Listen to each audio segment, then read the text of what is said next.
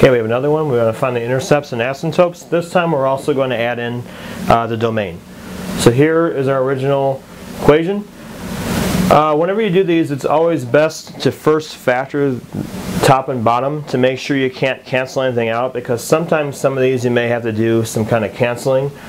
So for this, if we factor it, we do difference of squares in the top, 1 minus x, 1 plus x.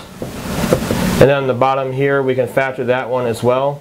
And we get x and x here, and then we're going to do 2 and 3, both of them are going to be negative. And we notice here that nothing is going to cancel out, so we're okay, we can continue on with the rest of this. So for x-intercept, what you're going to do is, again, you're going to set the top equal to 0. So we'll do the top equals 0, you're going to do 1 minus x and 1 plus x, that's going to equal 0. And you're going to get that x is equal to plus or minus 1. So right here, we're going to put plus or minus 1. Next thing we want to do is the y-intercept. Okay, y-intercept is where you set the x equal to 0. So if we do that, we're going to put zeros in for this. We can even use the original one, or we can use the factored version. It doesn't matter which one. So I'll do the original one.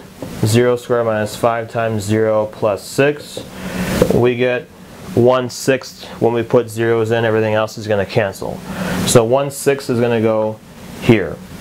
Now we want the vertical asymptote.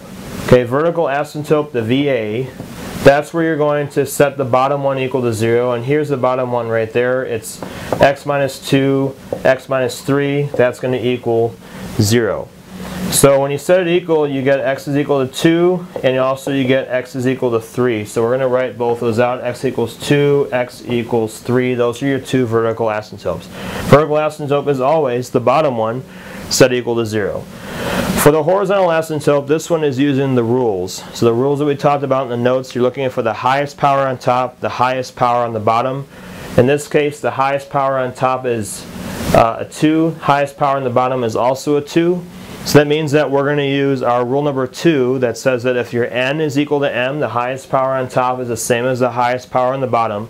What you do is you're going to divide the numbers that come in front of each of those coefficients. In this case, there's a -1 that comes in front of there, and there's a 1 on the bottom, so -1 over 1 is going to give you -1. So therefore, your horizontal asymptote is going to be y equals -1. So the work for that, basically, again, you just have y equals -1 over 1. That's your leading coefficient of the top one. That's -1. Goes here. The bottom one is going to be 1. That goes there. So that's where we get y equals -1 from. The last thing they want us to do is they want to state the domain. The domain is actually going to go along with your vertical asymptotes. Wherever you have a vertical asymptote, that number is not allowed in your domain because you end up dividing by 0. So both these places here, basically your domain is going to be all real numbers, not including 2, not including 3. Typically, you want to write this out with interval notation. So the way that would work is you're going to include everything before 2, everything between 2 and 3, and everything after 3 is allowed. So here's what it would look like. -infinity to 2, and then from 2 to 3, and then the union there, not a comma. And then we're going to have from 3 to infinity. Everything before the 2 is okay. Between 2 and 3 is okay. After 3 is okay. It's just that we're not including 2 and 3 itself, and that's why we have parentheses on both of those. That would be your domain. So again, domain always goes along with your vertical asymptotes. Wherever the vertical asymptotes are, those numbers are not included in your domain. That's why they're not included down here.